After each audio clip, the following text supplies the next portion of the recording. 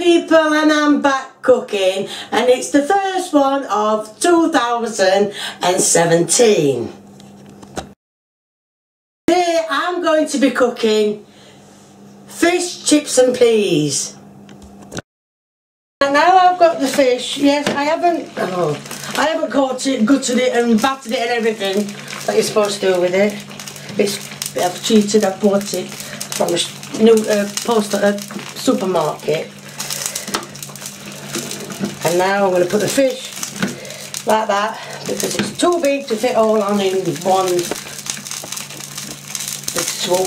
So that's my fish, and that's, you can, like I said, you can buy any fish from any supermarket, it doesn't really matter.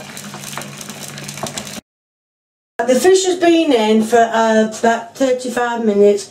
The reason why it's been in so long is that I put it on the bottom shelf because I was also cooking something else, which you don't need to know about anyway. So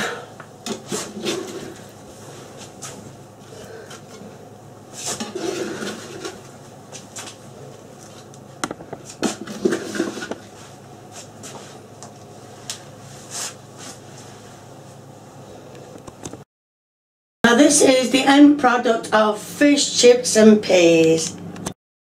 Son's going to have some of his tea now. There you are, put your fork in. Okay.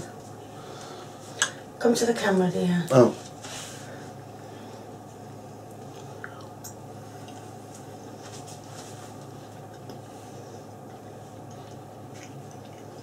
Peas. Yeah, they taste like peas, don't they? That's astonishing, I can never understand that.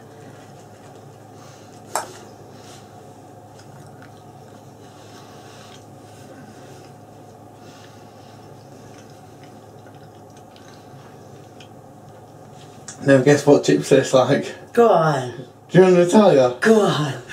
Chips! I wonder how that's happened. I don't know. Someone's texting you. How well, popular. I wish.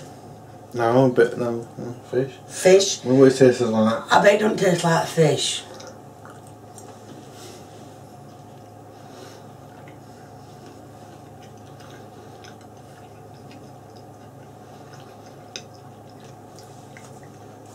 Guess what? Fish. And batter. Wow, that is so amazing. I know. I'm so shocked. But thumbs up though. Over with the soup it is in there. Hope that gives you a rough idea of how to do fish, chips and peas. You can put anything on them. Vinegar, tomato sauce, brown sauce, anything you want on them. So if you say I didn't put anything on them, I put it on after.